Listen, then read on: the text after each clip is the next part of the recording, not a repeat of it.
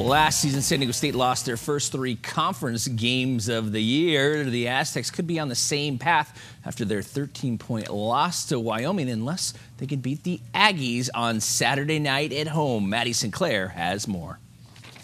The San Diego State Aztecs were 7,000 feet high, but by the final whistle, they never felt so low. San Diego State not starting off on the foot that they wanted to, but this is a club that will be competing for the conference championship come March. We were just disappointed. The main thing was we just knew we could perform a lot better than we did. We slipped up in a lot of areas that we shouldn't have, and we let them get comfortable. And if we let a team get comfortable at home, any team that can shoot as well as they do, they just got on the roll. What was the overall meeting with the the tone of the meeting with the team? This team wants to be good. It's very competitive.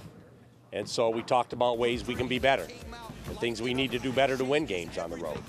And Wyoming's not an easy place to play. The guys that played very well in the first half, and then obviously the second half was not what we wanted it to be. We talked it out. We had maybe one of our better practices of the year yesterday, and hopefully that will continue today. So what do you do when you lose more than a mile high?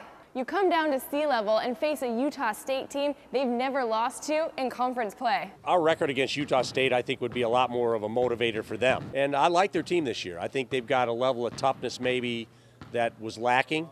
I think their additions are very good players and very tough kids. From Viejas Arena, Maddie Sinclair, KUSI Sports.